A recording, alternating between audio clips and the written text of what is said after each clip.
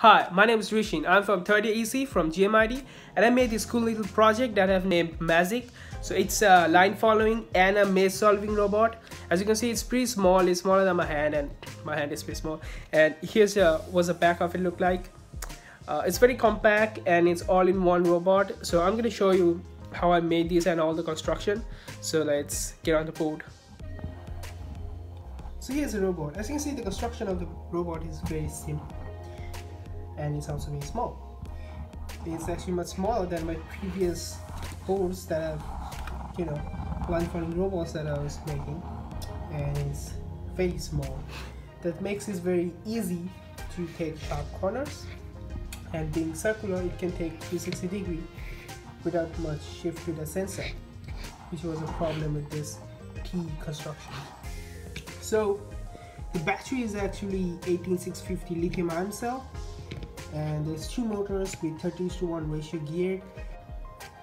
So this is the main computer on board with an 80 mega 328P running at 20 megahertz. This is LCD, and this is OLED, and 2 button and 1 buzzer for navigation control and indication.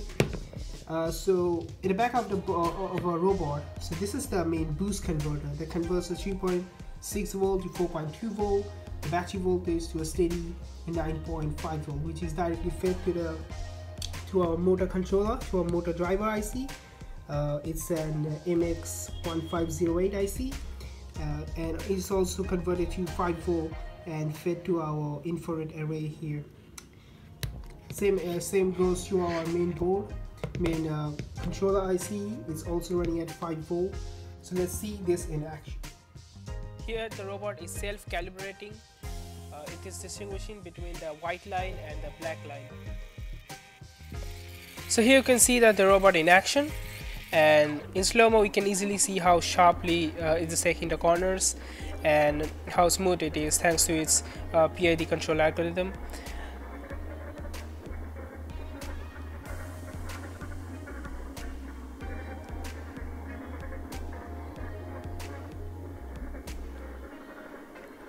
The main reason that it can take these sharp corners is just because of its circular in nature and the PID controlling system that is happening.